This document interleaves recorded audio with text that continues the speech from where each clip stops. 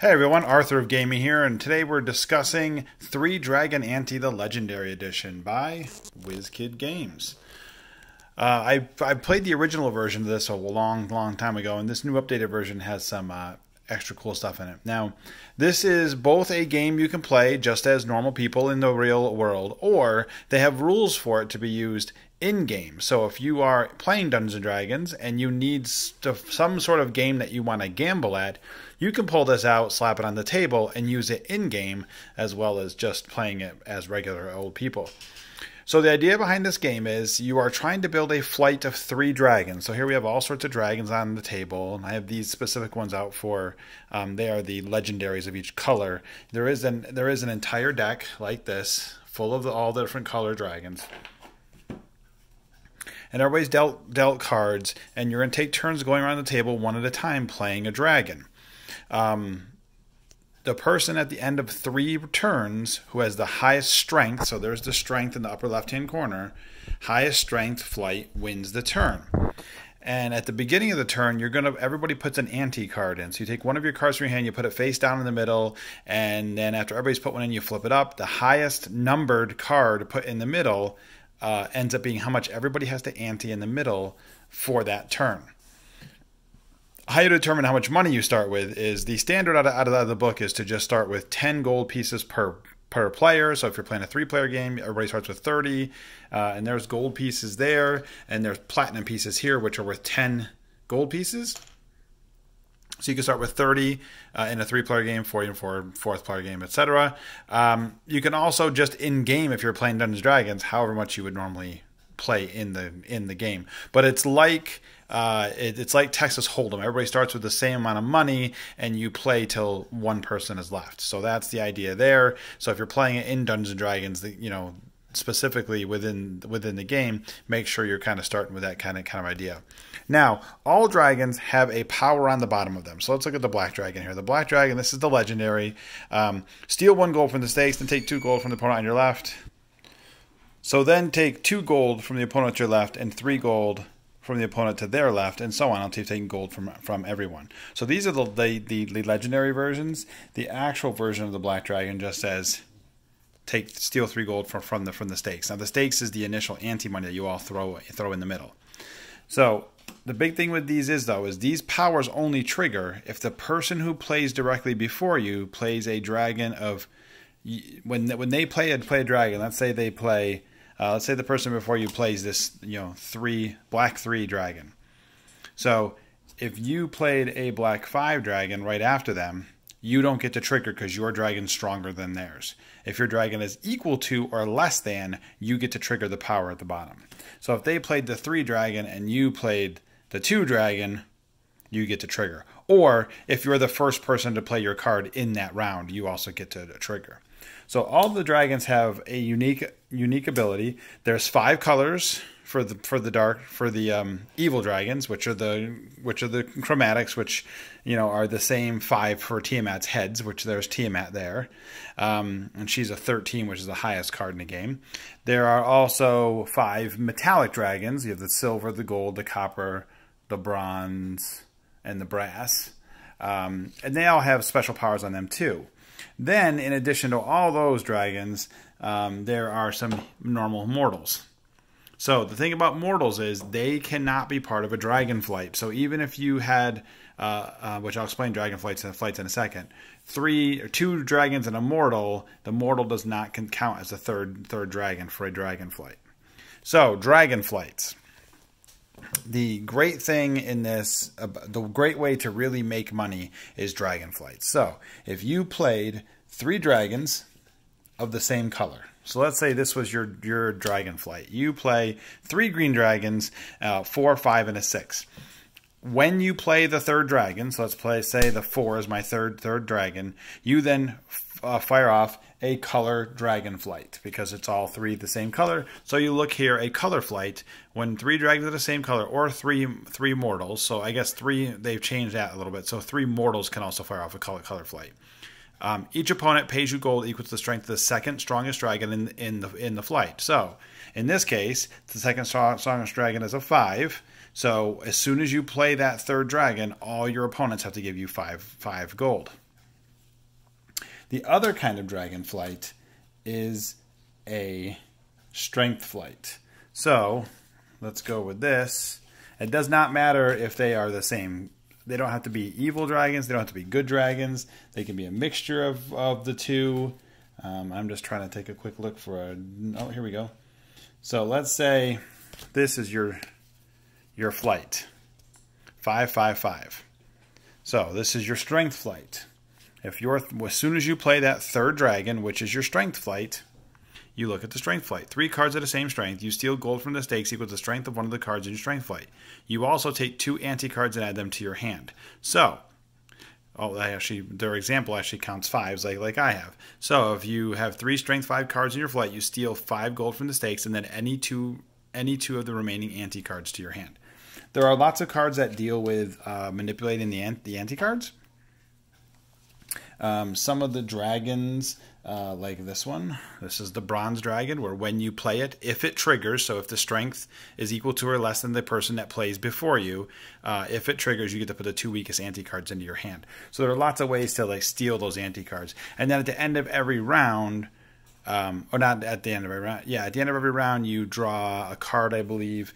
And also, if you get down to 1 card, you flip over the top card of the deck, pay whatever the strength is in money to the ante, and then you draw up to, I think it's 6 cards.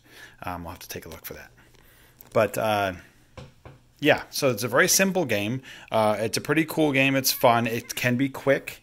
I mean, obviously, depending on how much money you're putting on the table, you can make it very, very, very quick, or you can make it last a long time. But let's look at some of the other powers of the dragon. So the green dragons, for instance, your opponent to your left chooses either to give you a weaker evil dragon from their hand or to pay you 5 gold. So if you play this, the person, and it triggers, the person to your left either gives you an evil dragon of 7 or less, or they give you money.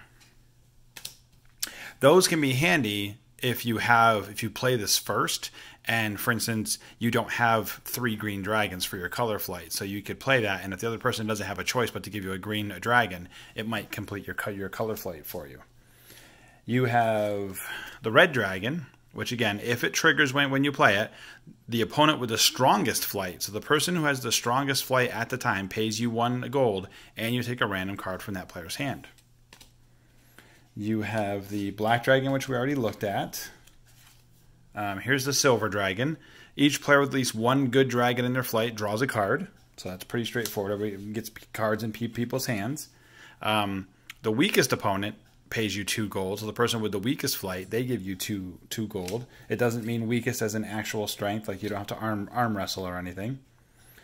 We looked at the bronze already, which is put the 2 weakest ante cards in your hand. This is one of my favorites, the copper dragon. So if the copper dragon triggers, so here's a little 1, right, a little tiny guy, more than likely he's going to trigger off of the previous person. I think 1 will always trigger because I think the lowest card there is a 1. So this one is discard this card and replace it with the top card of the deck. That card's power triggers regardless of its strength. So the copper dragons are just morphers and they turn into whatever, which is kind of fun. Although personally I like to try and do a color flight with copper, and the only way to do that is to not trigger any of the copper dragons. So it's really hard to do, but it's fun. The gold dragon is you draw a card for each good dragon in your flight. Green dragon we looked at, weaker evil dragon or pay you 5 gold. Black dragon we looked at, steal 3 gold from the stakes. So this is just a way to steal money from the middle. Now when you'd want to do that, you might want to do that if you have no chance of winning the hand. So you might want to steal gold out of the stakes.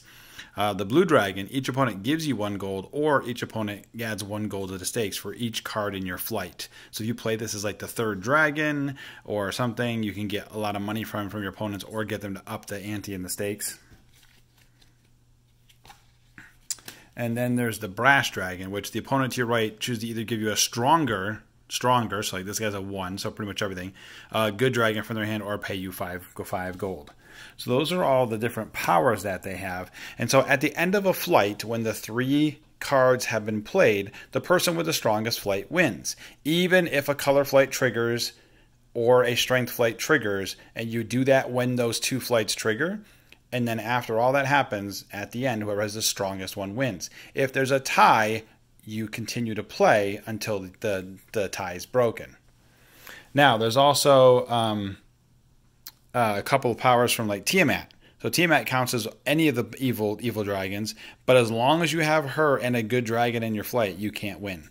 So if you for instance, had Tiamat out and maybe had like this nice legendary red dragon out or something like that, and you were hoping for another, evil dragon, and like someone stole one from you, and you don't have your third evil one, you can do the copper deal, drop a copper dragon on and hope, by discarding the copper dragon, that you draw an evil dragon to finish up your flight. If you happen to draw a good dragon, you can't win that hand.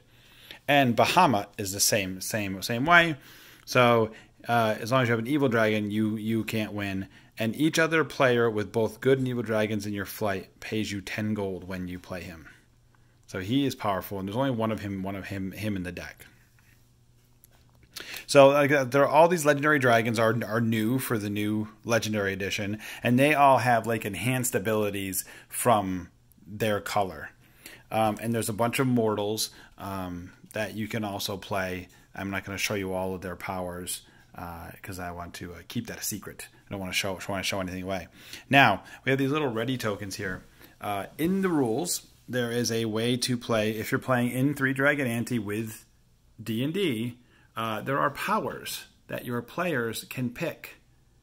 Card draw abilities and other various things that you can play if you qualify for them. So see, the fast hand says, if your PC is proficient in the sleight of hand skill, you can steal 1 gold from the stakes. You only get to draw 1 extra card, not 2, but you steal 1 extra gold. So when you use your ability, you flip the ready token over to say that you've used it. And there's a bunch of little abilities in here, from card denial, abilities and card draw abilities and anti-manipulation and such. So those are all abilities that you can add into your actual D&D game to enhance the game. So this is 3 Dragon Ante. It's very fun outside of D&D. It's also fun inside of D&D. It's a pretty quick game. Let's see what they say on the box here. What do they say? 30 minutes? That's about right. You can certainly play through pretty quick. But again, it's a lot like Texas Hold'em. So you can have a flip, and people could be out really quick. So it's kind of interesting that way. So that's it. 3 Dragon Ante. There you go. A quick little view of all the different components and cards and such. 3 Dragon Ante by Wizkids Games. Go check it out. Get yourself a copy. Use it in game or use it outside a game. And this is the Arthur of Gaming. Please look me up on Instagram at the Arthur of Gaming. Please like this post. Please subscribe to my YouTube channel. I'm going to be putting up a lot more posts on role-playing stuff, accessories, more board games, and all that. And comment. I'd love to hear from you guys whether you're liking things, what other kind of things you might be interested in seeing. So 3 Dragon Ante Legendary Edition, Wizkids Games.